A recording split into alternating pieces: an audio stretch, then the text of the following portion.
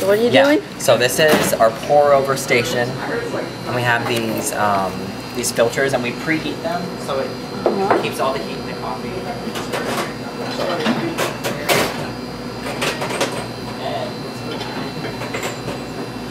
I love it. That's how you make to grind the coffee specifically for what you're getting. So it's like a finer grind. You guys both get Kona? Both of you? Okay. Would you like to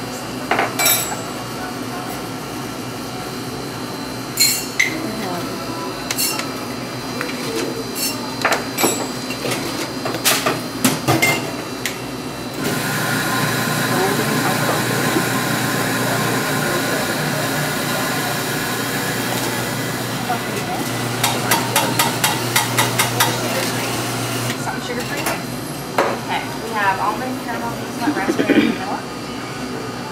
What do you recommend? Are you more of a berry person, or do you like? Okay. And those are the grinds that we put in.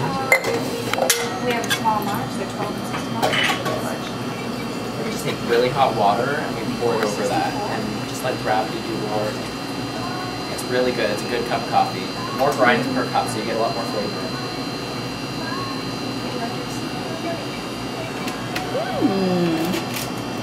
Here's our coffee.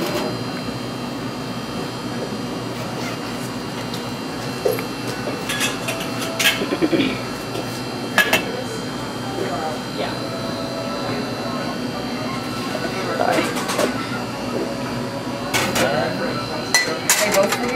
Don't try this at home. Oh, do try. I think so. You guys wanted these for here, right? Yes. Do you want room for cream? Yes. Yes, I do. Okay. Oh, that is so. Now that's called fresh brew. That is. Oh, I can smell That. it. That's quicker than the bun.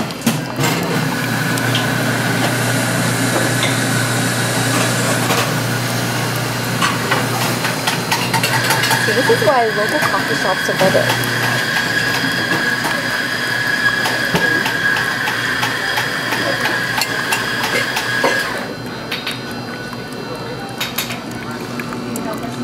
Yep, I'm good.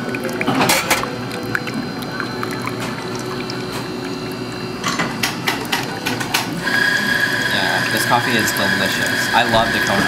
It's actually one of my favorite coffees that we have. It has kind of like chocolatey undertones to it. It's really good. And what's your name? Preston.